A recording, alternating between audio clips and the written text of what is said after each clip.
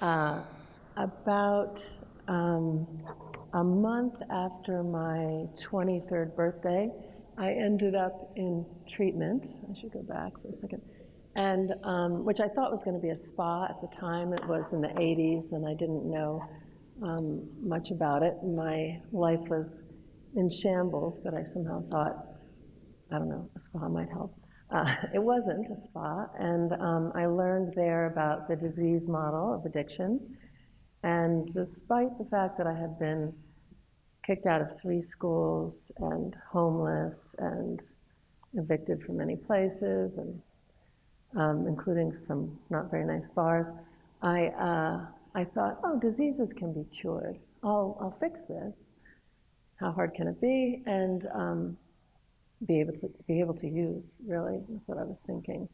So it's really a testament to how determined an addict can be to pursue her goal. And I can't even, I don't know how, but I managed to finish school, which wasn't quite so hard. It took me 7 years to get my undergraduate because I was wasted for so much of it. But I eventually did succeed, and it wasn't so bad once you show up sober. I found it wasn't that complicated as I thought. And then somehow got into graduate school and spent 7 years getting a Ph.D. in neuroscience, and then I did a postdoctoral fellowship for 3 years. And somewhere along the way, not really, a few years in, I guess, it was dawning on me that things were not going to be that simple, that addiction is such a complex, multifarious disease or state disorder that I'd be lucky to understand any little piece of it. So I've spent 30 years pursuing basically pharmacology and genetics in animal models, and kind of entertaining myself and a few of the people who read my papers. But about 10 years ago, it dawned on me that maybe I could do something more useful by helping to translate what neuroscientists understand about the brain, and how it's different for those of us that become addicts before we start using, and certainly during the development of an addiction and even after an addiction. So that's the purpose of the book, and I'm just going to give you kind of the core things about that today. And I'm looking forward to the questions later, but if there's something I say that's unclear, that's bothering you right at the time, please interrupt me then. Otherwise, I'll take as many questions as we have time for. So, of course, everybody knows that addiction is characterized by an overwhelming compulsion to use. And this kind of supersedes all other motivations. And that was the case for me. There's tolerance, so a tendency to increase the dose, and dependence, generally physical, but also psychic. I hit bottom so quickly, mostly because of cocaine, although I used everything I could get my little hands on for about 10 years. But I think cocaine is why I got so damaged so fast. And in the early 80s, we didn't even think cocaine was an addictive drug because it didn't cause physical dependence like opiates or alcohol. So now we recognize it could be physical dependence, but also could be a sort of a psychological dependence, which means you feel absolutely miserable without it. There has to be a detrimental effect on the individual and on society, and I'm really glad for this because I have a definite caffeine habit, and since it's not bad for you, I don't worry about that addiction at all, but the final criteria, I guess, or hallmark of addiction is a denial about the problem, which is part of the reason it's so insidious and resistant to treatment. But I want to begin, have my second beginning, I guess, with someone else's story. And this is from Socrates' last day. So he was imprisoned and sentenced to death for corrupting the youth, funny enough, and failing to endorse the state gods. And as the jailer took his what are they called? Shackles off, yeah, gosh, that was weird. He said this, among other things. He spoke a lot, and Plato recorded much of what he said, but he said this interesting thing about his experience taking the shackles off. He said that pleasure and pain are curiously related.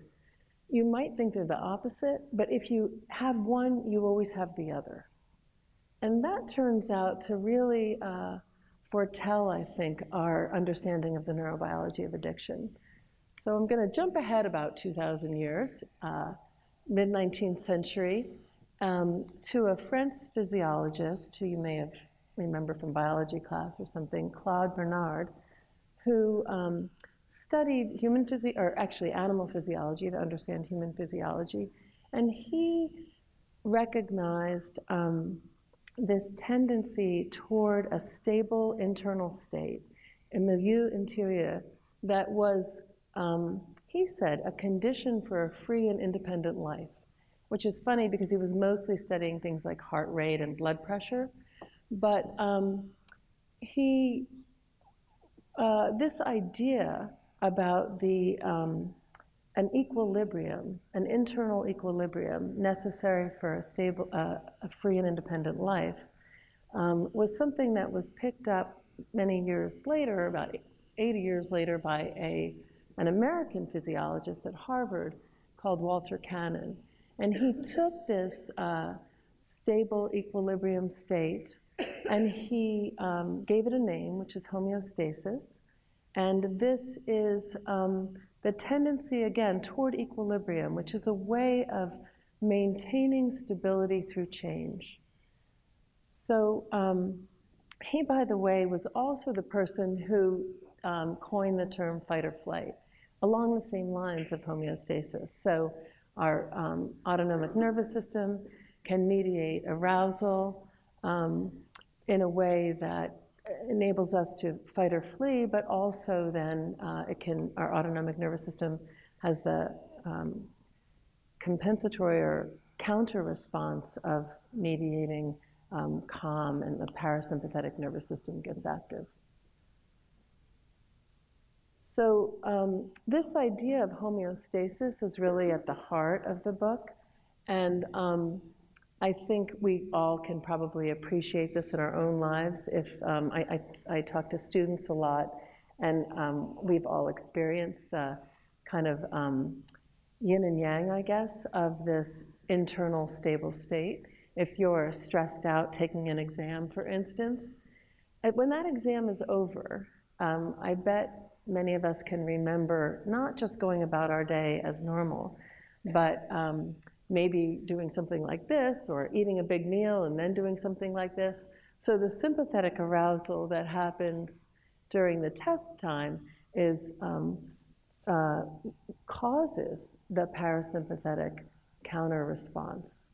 So we have both of these sides.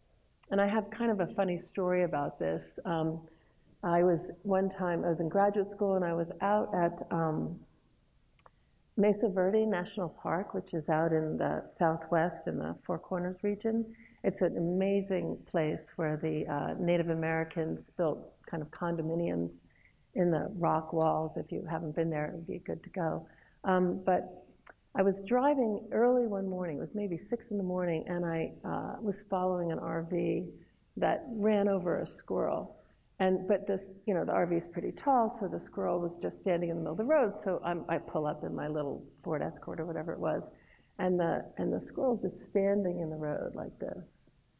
And so there was not traffic behind me, so I didn't move, but I eventually pulled over, and I walk up to the squirrel, and I get really close to him. It's been probably now, 2 minutes or 90 seconds.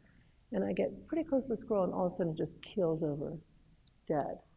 I know, it was really sad. And it didn't get hit, but I was in grad school at the time, so I thought, what in the world is this? Well, it's called parasympathetic overshoot, and this is kind of how you die of fright. So you don't die often from the sympathetic, the fight or flight response. You die from the compensatory, homeostatic response to bring you back to normal. And the little thing shut down its heart. It was so excited that couldn't quite bear it. So that happened to the squirrel, but maybe this is kind of a message for addiction that we could talk about a little at a time, but I don't know if anybody in here has done parachuting. I have not, but it doesn't look like a lot of fun to jump out of the plane, and you probably feel like you're gonna die, like maybe the squirrel felt.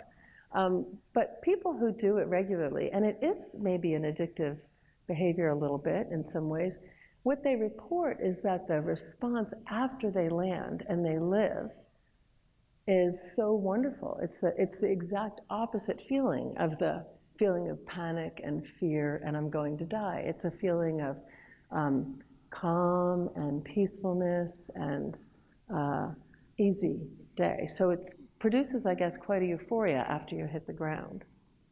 And that kind of leads to a new development in the idea of homeostasis that was first proposed by two psychologists at the University of Pennsylvania, Richard Solomon and John Corbit, who was a student. They took this idea of homeostasis, that was Cannon's and Bernard's, and maybe even Socrates's, and they mixed it with an idea of color vision you may know about called the opponent process theory, which is basically that, again, you have this opposite kind of response. So they applied it to emotional or feeling or affective states. And this means that if you feel really fearful or afraid, like you would in jumping out of the airplane, it's not just your blood pressure that changes, it's your feeling state. Afterward, you feel really calm and relaxed. You don't go from being really afraid to just back to your normal state, in other words. You go from one extreme kind of to the opposite extreme. If you feel really happy, there's some great news or something wonderful happens, the response after that happy state is sadness. And we all kind of experience these things. Maybe not, we don't recognize them, but they propose that any stimulus that alters your brain functioning to change the way that you feel is going to elicit the opposite response by the brain in order to return you to homeostasis. So it's not just things like body temperature and heart rate and sympathetic arousal that the physiologists were describing. It's also the way we feel. So it happens all the time like this. They give many examples in their seminal paper, but let's say you find a lump in your breast or somewhere, and you think it might be cancerous. That would obviously induce feelings of worry and anxiety, excuse me, sorry about that, and concern. If then you find out that that lump is benign, you wouldn't just go back to life as usual. Sorry, but you would probably feel greatly relieved and happy and thrilled for some time. When you go, it could be the opposite. You go on a vacation, it's wonderful, it's wonderful. How many people, when they come home from vacation, feel a little let down? Oh, this again. So you might have been in a good state before, you go and have this great time away, and then you come back and it's a little less than wonderful. When the classic example is falling in love and having a crush. So this really initial period of falling in love is a very reliable way to change your feeling state. And you adapt, so you eventually kind of get used to that, and everything is fine. And if that goes away, so someone dies or something, then there's really incredible grief. So as Socrates noted, one extreme feeling brings on the other. And the timing of those things depend on the stimulus. It turns out that this pattern really reflects the effects of any psychoactive drug. So a psychoactive drug is a drug that changes the way we think or feel or behave. And if we look at your feeling state on this axis, and we all have a baseline feeling. It's not the same for each of us, but it is really stable. Unless you have a stroke or use a lot of stimulants addictively, then probably that is going to stay the same throughout your life. You just feel neutral. You feel like yourself. And what you do in response to events in your environment is either notice that some change makes things good or some change makes things bad. So any change, I purposely didn't say good or bad up here. It could be either way. But for drugs, obviously it's going to be good. You get a rush for a drug and you feel great for a minute or so or longer, and then it adapts and sort of is stable, but you always have this baseline at the end, this below your neutral state. So this could be a hangover, it could be craving for another cigarette, it could be the dysphoria that happens after a Coke binge, it could be the misery and craving after an opiate, but it's always the case that you have the opposite experience when you have a strong change in your feeling state. So that should remind us of the shackles that were removed. So when Socrates had those, they were painful when they were taken off. Removing that stimulus produced the opposite effect. So that's kind of the core of their theory.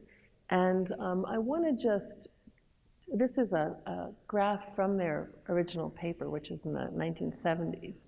And this is the feeling that we just talked about. So this is the pattern that we just discussed about every psychoactive drug or any strong stimulus that changes our feeling state. And the reason that that pattern occurs, whoops, I shouldn't have done that, is because of two processes, the A and the B process. So for drugs, the A process is a direct result of what the drug does to the brain. So this could be opiates interacting with opioid receptors. It could be cocaine blocking reuptake of dopamine. Whatever it is, that is the response to the drug, the brain's response to the drug. And that combines with the brain's response to the drug. So the brain is going to try to compensate for that, to maintain homeostasis, just like Bernard pointed out. So this is a compensatory response to the effect of the drug. And that could be that the receptors downregulate, it could be that you increase enzymes, but when you combine the response to the drug and the brain's response, you get that pattern at the top. And that's why you have the dip at the end. One thing we know about the brain, we know a few things, but one that probably its core attribute, its most maybe glorious attribute, is its ability to adapt and to learn. And so the drug does adapt and to learn, and for that reason, the B process, with repeated exposures to a drug, changes. It comes on earlier, and it's bigger, and it lasts longer. It's also, the brain is so good at adapting that it anticipates a drug or a change. So it comes on as a result of cues in the environment that predict the drug. So for instance, I told you I have a good coffee habit. The cues for my coffee are waking up, morning time, the grinder going, the water dripping. And during that time, my brain is actually making me more lethargic.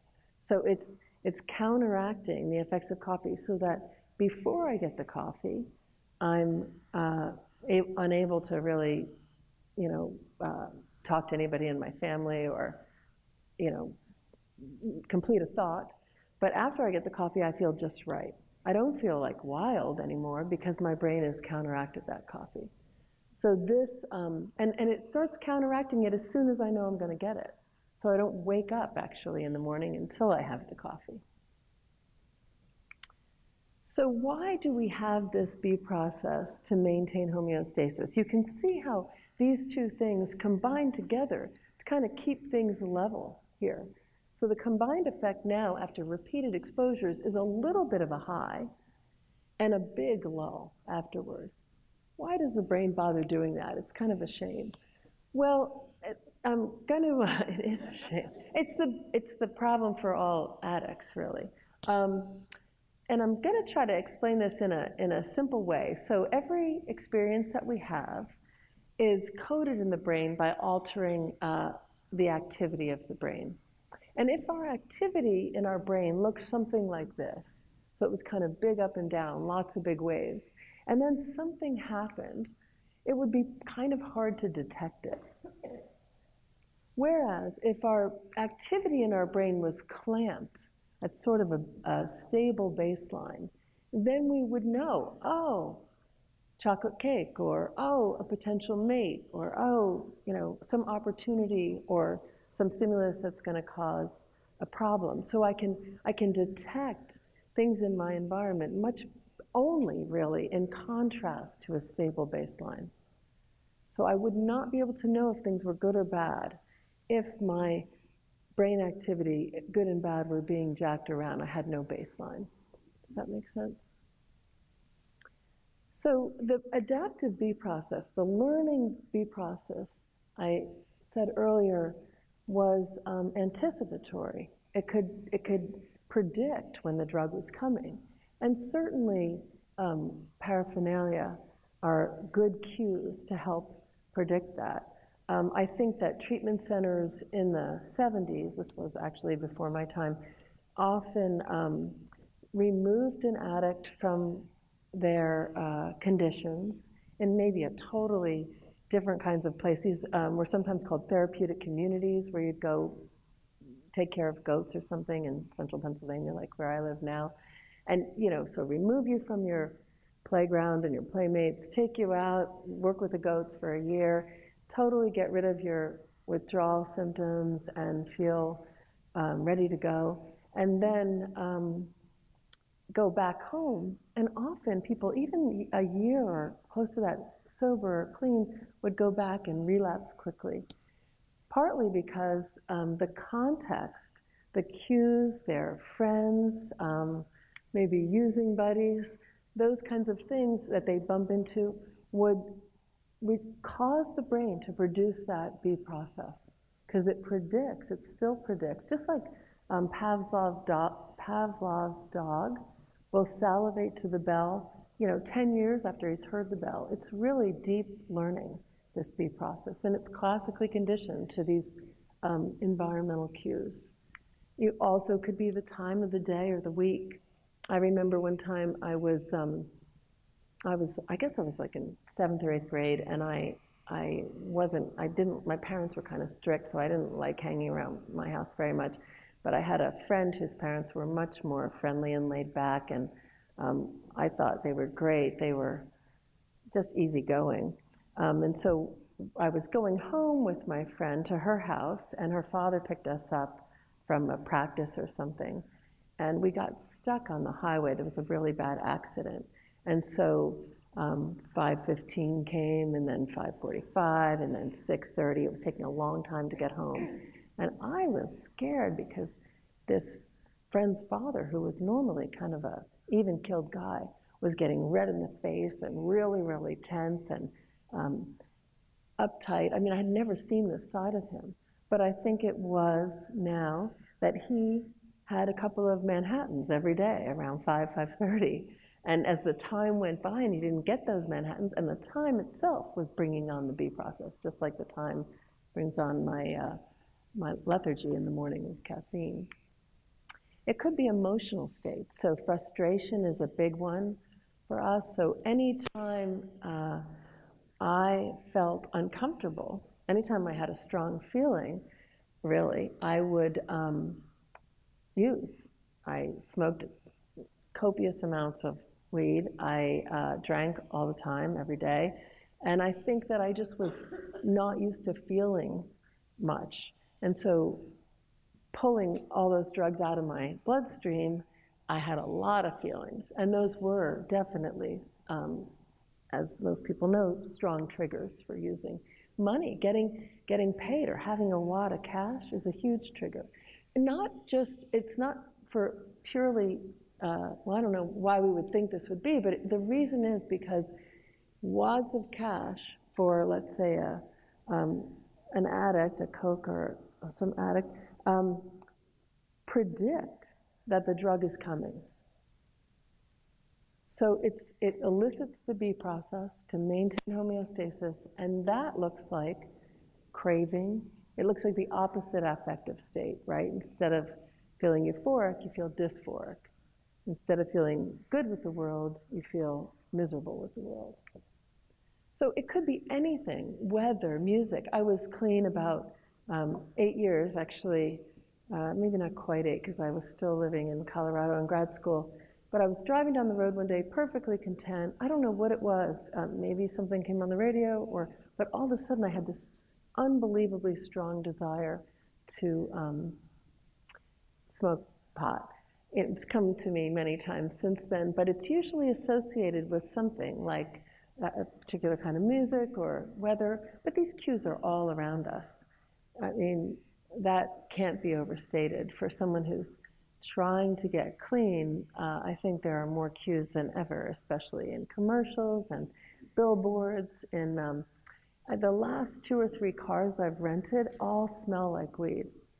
And it's so frustrating.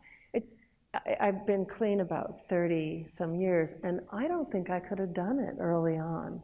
I don't think I could have been, I had to not be around it for a while because I really liked smoking, and I think that is a strong trigger, the smell of the drug. And in fact, there's 3 reasons people relapse if you get right down to it. I mean, at least that I think.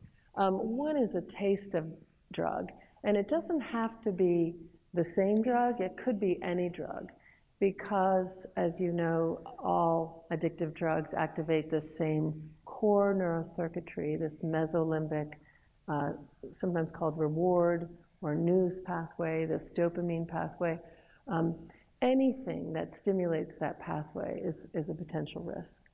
So that's one reason. And the taste of the drug, of course, will bring on a B process.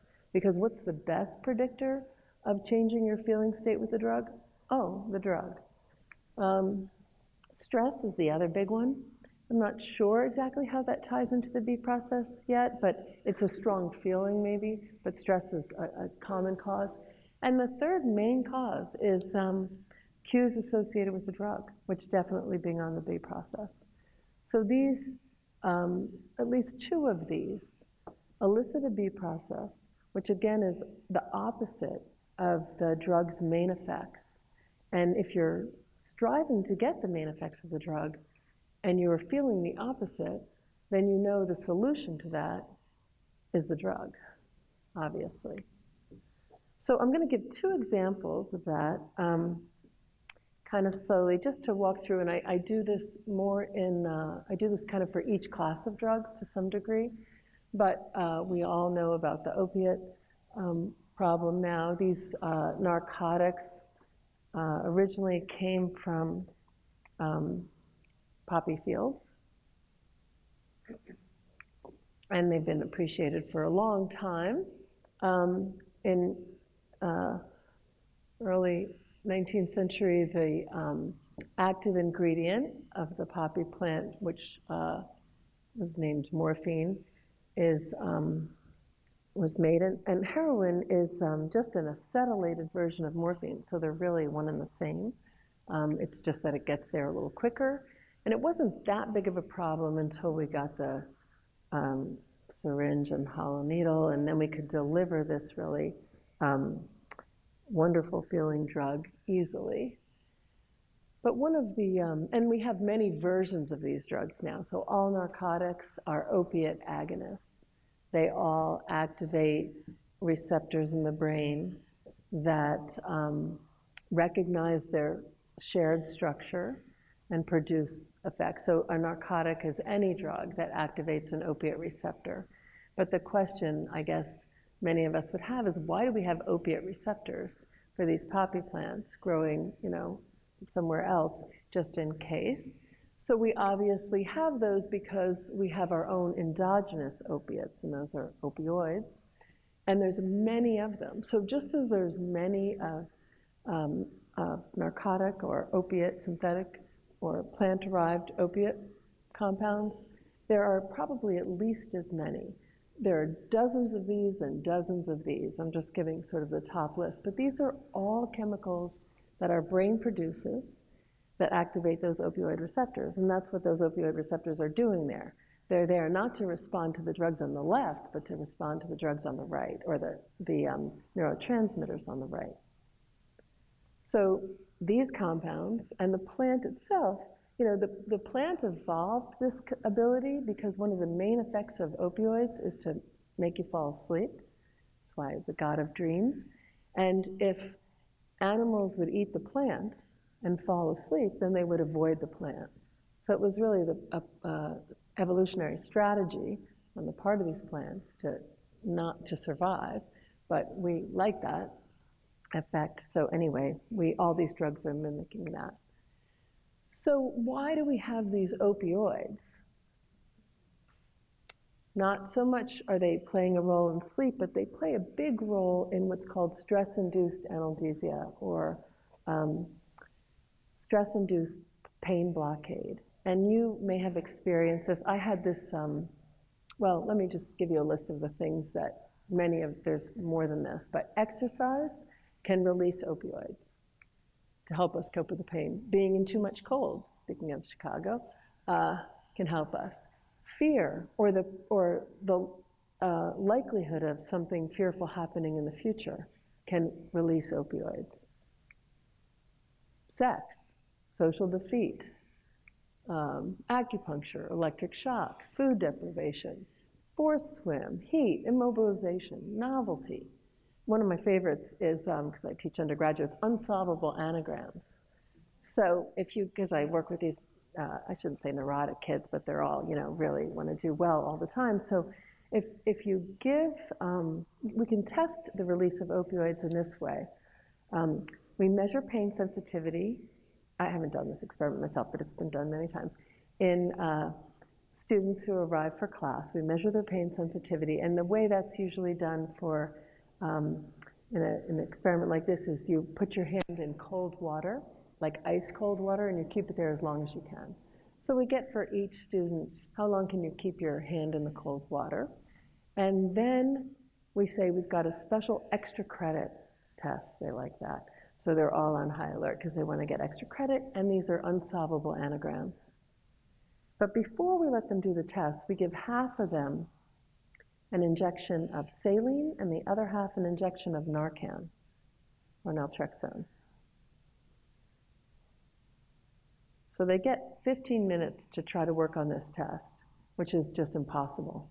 There's no way to solve it. They can't get the extra points, which is enough to cause stress-induced analgesia in those that got the saline pretreatment.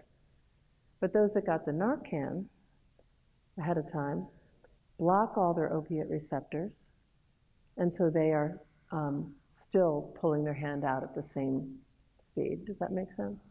And we can do that with all these kinds of experiences.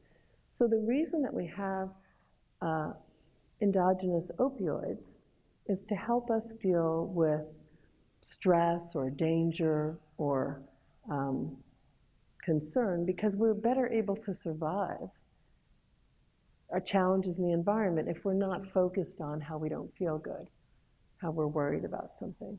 Doesn't that make sense?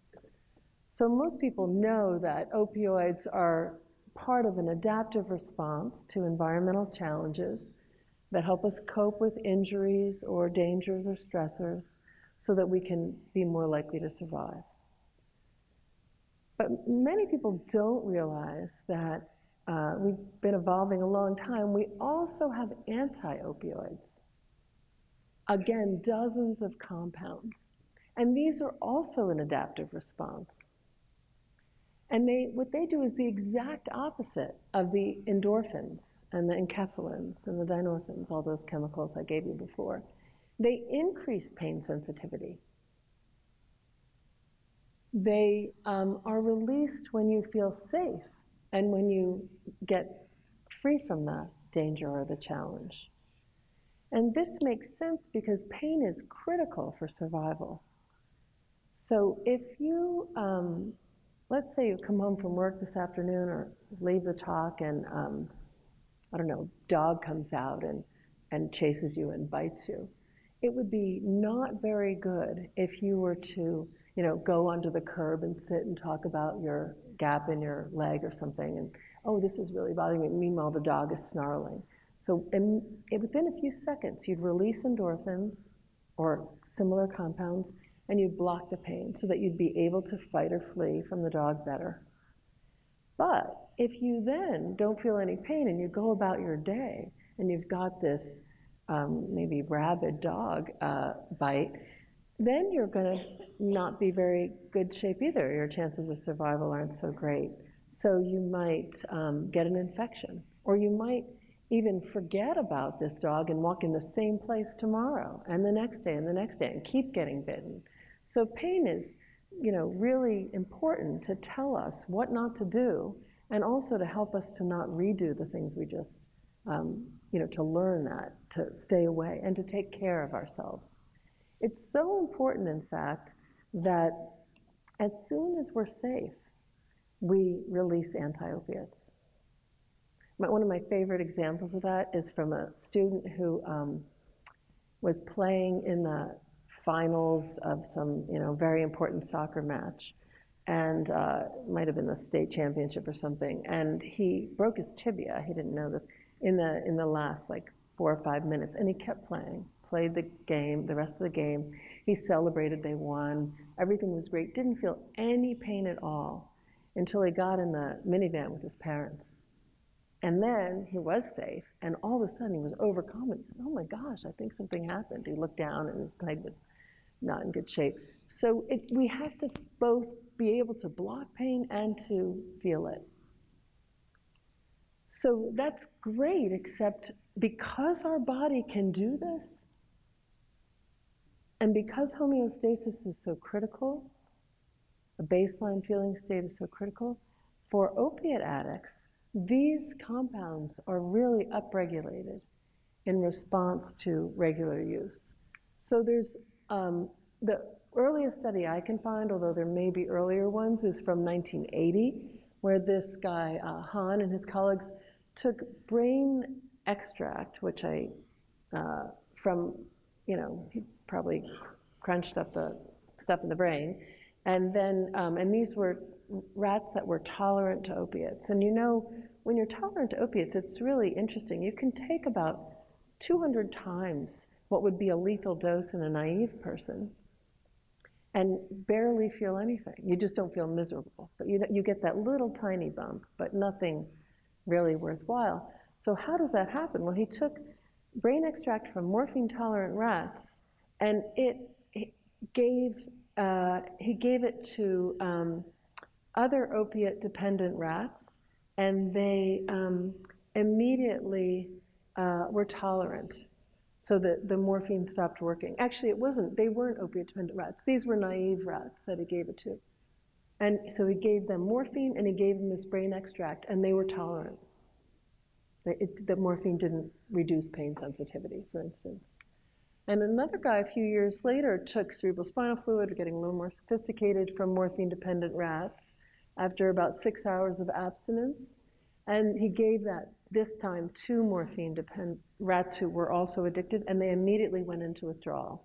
So the CSF, or the cerebrospinal fluid, acted just like Narcan from one rat to the other. One of my favorite sets of studies comes from Eric Wardelack, who, it's kind of a complicated scenario, so let me describe it to you. He was inducing conditioned fear in rats. So the rats would come into a room and they would get an electric shock. And they could predict that they were going to get that electric shock when a light came on. As a result of learning that the shock was coming, they released opioids. I told you that stress-induced analgesia comes from conditioned fear. So they had a conditioned fear. They released opioids. and they were not sensitive to pain at all. But he also then gave them a safety signal. So when the shock was going to go off, and it wasn't a lot of shock, and it wasn't physically damaging, but it was psychologically stressful, when the shock was going to go off, another light came on. And as soon as that light came on, they were immediately sensitive again to pain. And the way he measured this pain sensitivity is just how quickly do they withdraw from a hot lamp. So it's kind of, it was like a reflex. It wasn't something that hurt them. But what was amazing is, instead of giving them electric shock one day, he brought them in and he gave them morphine.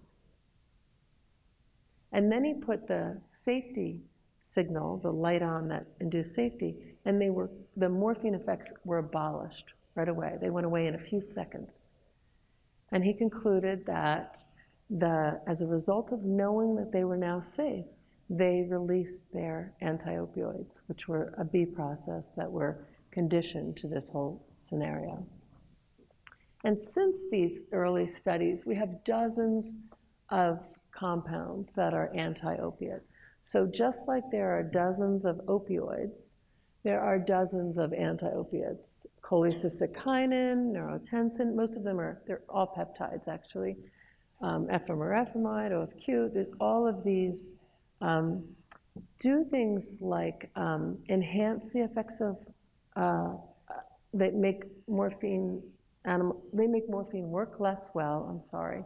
They induce dependence and withdrawal signs, and they're upregulated with chronic exposure to opiates. And that's part of the reason, probably, that the A process for opiates, which includes blocking pain, slowing breathing, and euphoria, and all these other symptoms, are exactly the opposite to the withdrawal sign. So opioids produce these effects, just like opiates do, the drugs we take recreationally or in clinical reasons, and these withdrawal signs are all produced by anti-opiates. This isn't the only reason opiate dependence happens, but it's part of the reason. And it definitely illustrates that the brain compensates. And it also illustrates this basic fact that whatever you take a drug to do regularly, if it's going to work on your brain produces the exact opposite effect. So here's the A process, there's the B process, and the net effect is basically normal, which is okay if you have the drug on board, but not so great if you don't.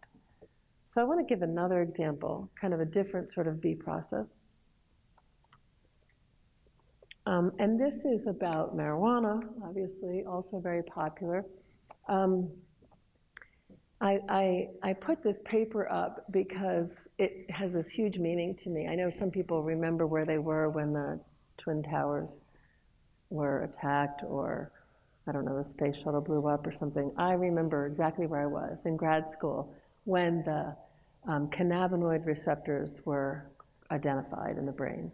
So it was big news for me. I think I said that I really loved smoking pot, and I was clean, but I was still very interested in its effects. And we being scientists studying addiction, realized that there would be receptors in the brain for THC, just like there were receptors in the brain for heroin or morphine. But we didn't know what they were. They hadn't been identified yet. So this was 1991 when somebody discovered the receptors. And there was a couple of huge surprises about this. So the first thing we saw in this paper that I just described was a figure like this, which is a sagittal slice, like a mid-sagittal slice right to the middle of my face, of a rat brain, stained black where there are the receptors for THC, and those are called CB1 receptors. We now have two versions of cannabinoid receptors, CB1 and CB2. The CB1 receptors are the ones responsible for THC's effects, and they're most prevalent in the brain, CB2 or more in the periphery. But really, what was so surprising about this is they were so abundant. In fact, most of us, except that it was published in a great journal, thought that there must be a mistake. If we look at the receptors for opiates, which had been done for about 20 years at this time, or for the places that cocaine acts, or methamphetamine, or nicotine, we would see nowhere near this abundance. It looked like they just screwed up their assay and they had way too much staining. It turns out, though, that this is the most abundant receptor in the brain. And it's a particular kind of receptor, which is the most abundant kind of receptor, but this is a ton of protein. This is almost in every single synapse, almost. So you, even though you may not look at rat brains too often, you can probably realize this is all the cortex, which is basically black all around. This is the striatum. So the cortex is everything we're conscious of. Any conscious experience is processed in the cortex. Below that is the striatum, and that, is to do with movement and motivated behaviors. Then the hippocampus up here, which is also black, it's one of the most densely stained places, is, I don't want to do that. I was trying to do something else, is responsible for lots of interesting things, but for forming new memories, also for imagination, also has a lot to do with depression and processing sort of a context, so loaded. Another area that's worth noting is maybe down here. This is the hypothalamus, and the hypothalamus is, I keep doing that, I'm sorry, I'm not very good with this. The hypothalamus is critical for sort of coordinating the body's response to the brain's interpretation of what's going on. So things like motivated behaviors like eating and sex and drinking and things you feel strongly about that are going to help you to do or go toward or away from something. And then quite a bit also in the cerebellum at the back of the brain. But basically, all the other drugs and their interaction sites wouldn't be 10% of this. It was just shocking.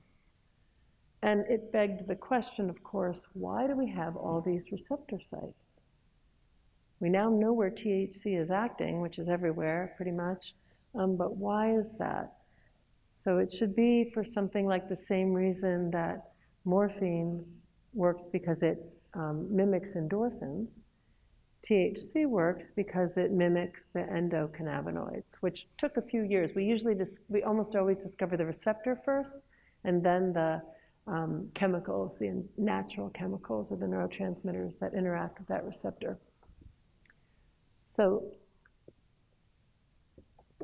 there turns out to be two of those neurochemicals, anandamide and 2-AG, and anandamide is a Sanskrit word for bliss.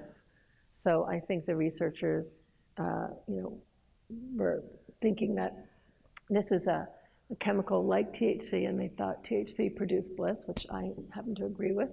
Not everybody feels that way, but anyway, so they're very lipophilic. They're different than they're different than the opioids, which were strings of amino acids.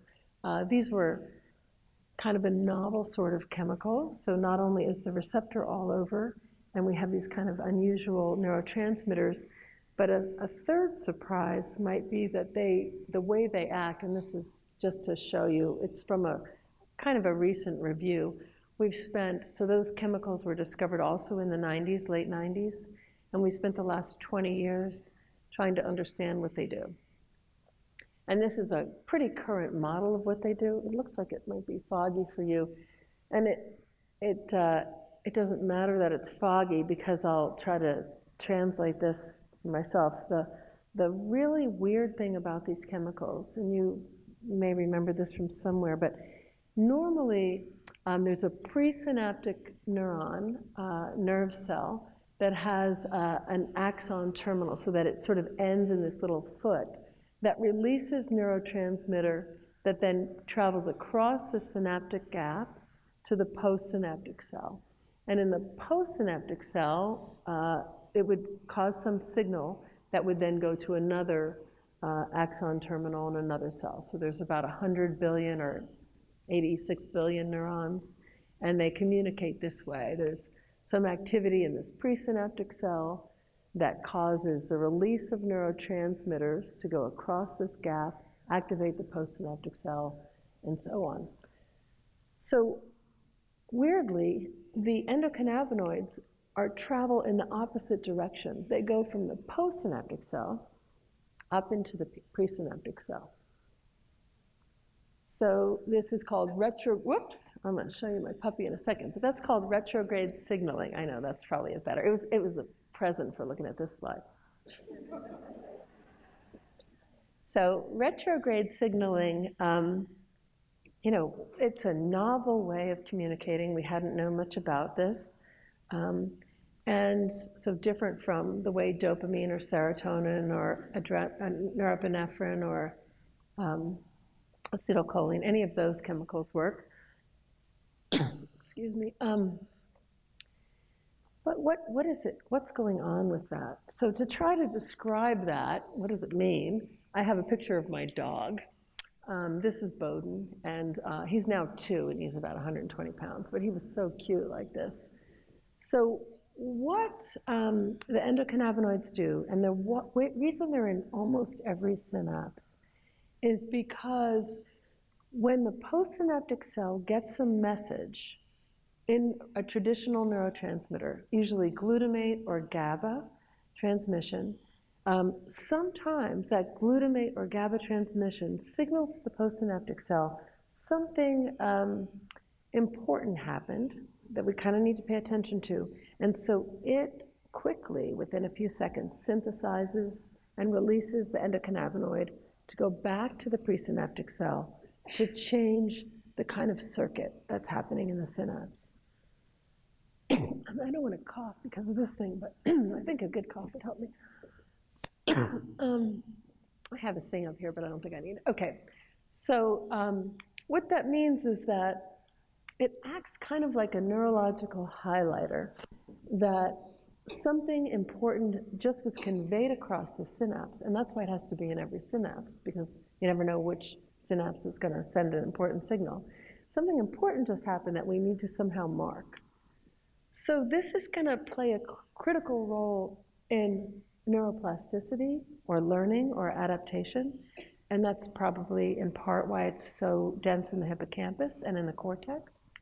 And really what it's going to do is help us sort important information from non-important information. So here's the story about Bowden. He was about this old, really, this is right around the same time, and my daughter was outside for some reason and dropped a piece of her breakfast, which happened to be a piece of bacon, in the grass. And Bowden, of course, you know, he'd never seen anything like that, bacon. I mean, he was unglued kind of for a while afterward. But what I think happened is, here's little Bowden's head depicting, and that's actually a piece of DNA, but we'll pretend it's bacon. He finds the bacon, and his little brain gets very excited. So in the olfactory lobe, where he's going to smell that, and in the movement places, and maybe in the memory, he's gone back to that spot in the grass for years. So all in the critical pathways that were active when he found the bacon, he wanted to mark that. This is highly meaningful. And the same thing would happen to us if we found our equivalent of bacon, maybe, you know, a potential lover, or a great idea, or, I don't know, really good talk, something. So we would activate the pathways that are awake during that event so that we can kind of remember and solidify that, to say, this is important, this has meaning. It doesn't have to be just good, by the way. It's just important, salient, something to pay attention to. So that's how the endocannabinoids work, and that's why they're in all these synapses. Because you never know, are you going to be, you know, the reason we have so many cells is because we have a lot to process. And we're basically in the business of sorting what's relevant or important or critical from what's not. And endocannabinoids help us do that by signaling when something critical happens across a synapse. And they do it really quickly. So that's good. But here's our brain with a bong or with some really potent weed. When I was using it, it was maybe 10% or usually lower 5% THC. Now it's sometimes 25%. So just imagine smoking that. And now all those receptors are occupied. What does that mean? That means everything is salient, right? This is amazing, truly. The food, oh my gosh, right? I remember one time coming home late and at my same friend's house, and we had rice-a-roni. And I was like, oh my gosh, this is so good. How do they keep this on the shelves? You know, I wouldn't eat rice-a-roni, but you know, or the music, or the texture of the chairs, you know, whatever it is, everything is so highly wonderful and interesting and salient and relevant. And that's what's fun, right? Isn't that great? This is what's important, everything. Oh my gosh. The poems we would write, right? I call this flooding the fields because I think it's important to go back to what the endocannabinoids are doing and contrast that with what THC is doing, because basically of the concentration differences. So there's this great, I think a Japanese cone or something, but what use is a watering can if the fields are flooded? So if everything is salient, nothing is important. Isn't that true? That's one problem. And this is okay because so what, you can't remember later. One of the reasons it's in the hippocampus, anandamide and 2-AG are in the hippocampus is because they help us tell what to store in long-term memory. Well, if you're supposed to store everything, nothing gets stored. So that's okay, so you have a little amnesia. It was a lot of fun. This is what the acute effects are: enhancing stimulus saliency or meaning for all kinds of stimuli, stimulating pleasure and relaxation. You block memory a little bit because you can't sort what's important from what's not. You have critical tracking errors because you're supposed to, with critical tracking, you're supposed to sort important from extraneous information, and you can't do that very well. And I wanted to just actually go back a second. I think those things aren't so bad because it's so much fun. No big deal. And I wanted to just insert here a little talk about the medical marijuana, and this is going to be really brief, and it's my synopsis of the current literature, which is not really the topic of the discussion today, but cannabidiol is one of the compounds in marijuana plants. So marijuana has lots of compounds. Two active ones are THC and cannabidiol. And interestingly, the cannabidiol blocks the effects of THC. So it's an antagonist for THC psychoactive effects. The higher the THC content, the more of the enhancing stimulus saliency you have. But the higher the cannabidiol concentration, the less THC effects you have. Of course, the breeders know this, and if you're breeding for recreational purposes, you're going to breed in the THC and out the cannabidiol, because who wants the antagonist around? But in fact, there's the most evidence for medical benefit for cannabidiol. It seems to be a godsend for a certain set of childhood onset epilepsies that were pharmacoresistant, so they didn't respond to any of the traditional anti-epileptic medicine. And having seizures is really damaging for your life and for your brain. And so this is great. The evidence is very strong that these are helpful.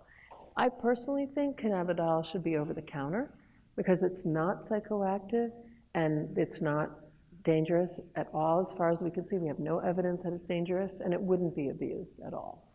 But the results for THC are very mixed, very preliminary. So the two main things you hear about are anxiety, disorders and pain for THC.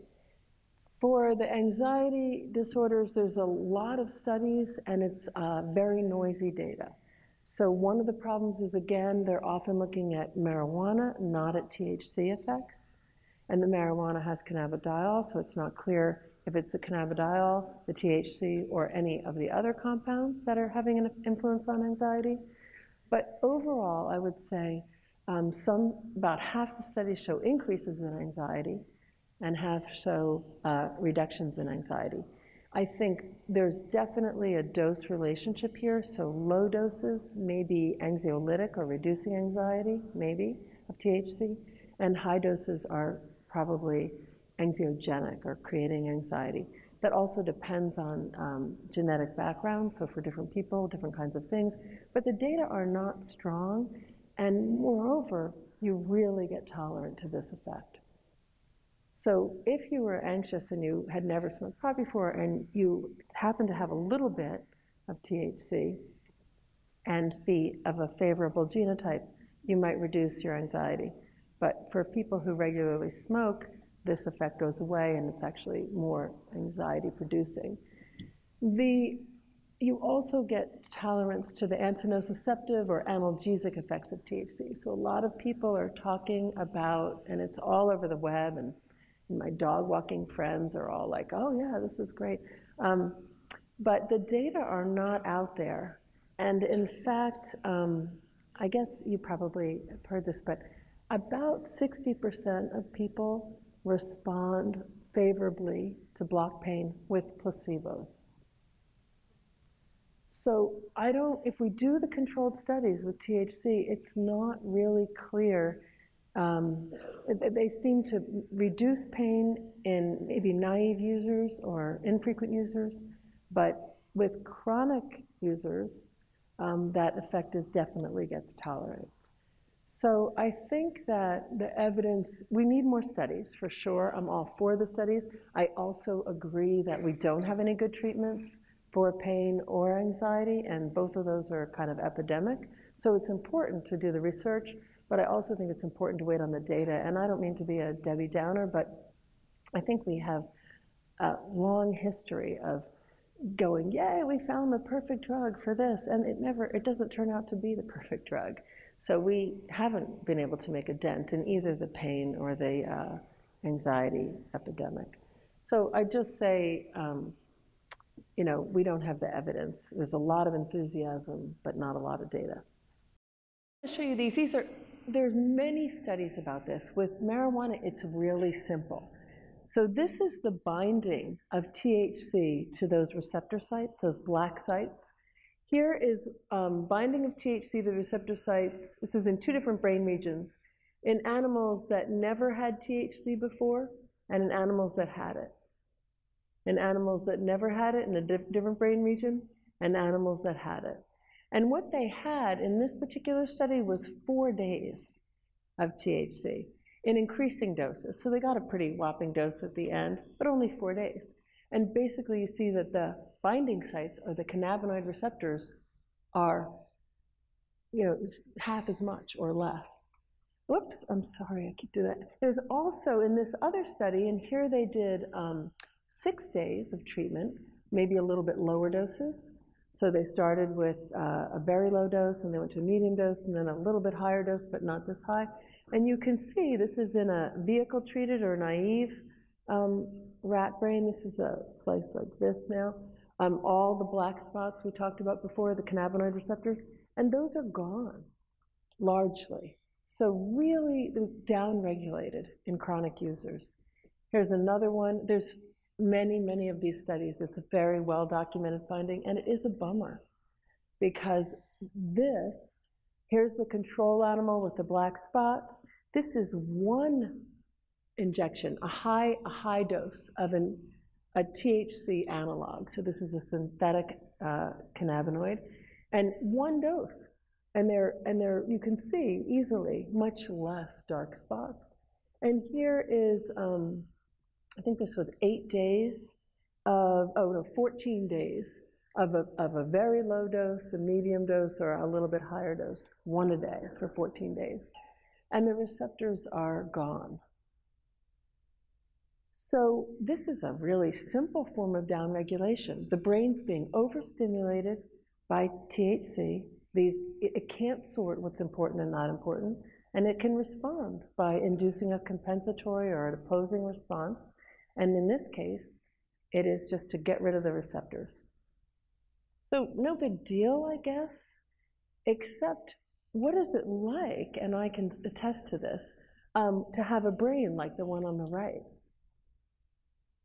What it's like is nothing is really interesting or salient or meaningful. And I mean, I don't mean to overstate it, but I chain smoke marijuana, and if I didn't have it, talk about bleak. It was like being on the moon, you know, with no anything.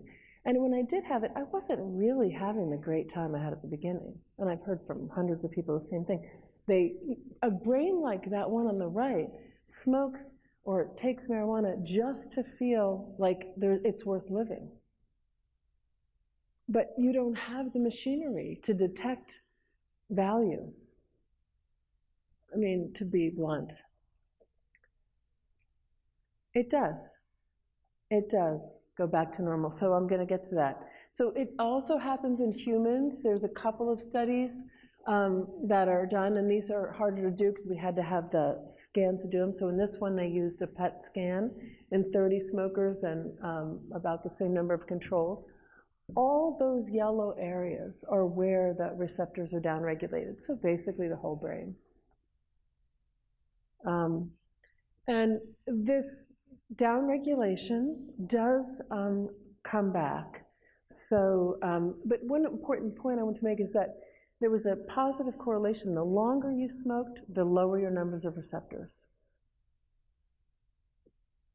But fortunately, they do come back. And in this study, they followed them for only 4 weeks and 4 weeks of abstinence, and they were not fully back, but largely back. Probably takes a few months. I remember, so I went to treatment in Minnesota, and then I went to a halfway house, which was awful. And then, but I was walking down the street one day in Minneapolis, and completely overcome with the color of the foliage.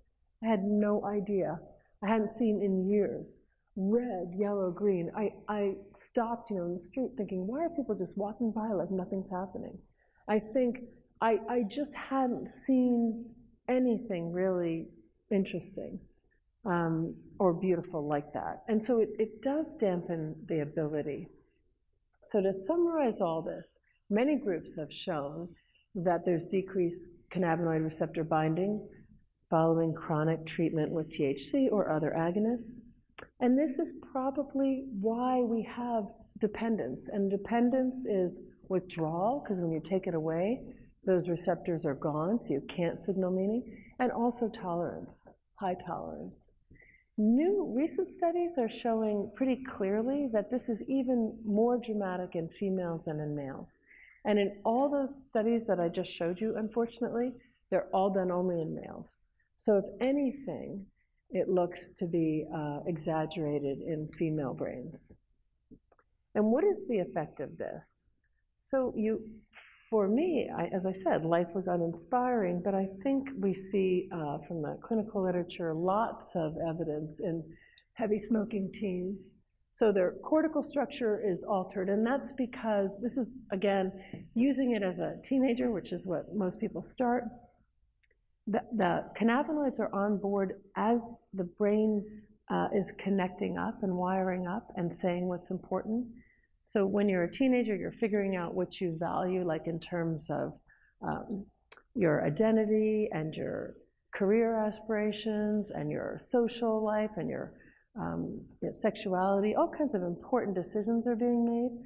And as this is bathing the brain, that's going to alter those important decisions are going to be made in different ways. So plenty of evidence you alter the structure.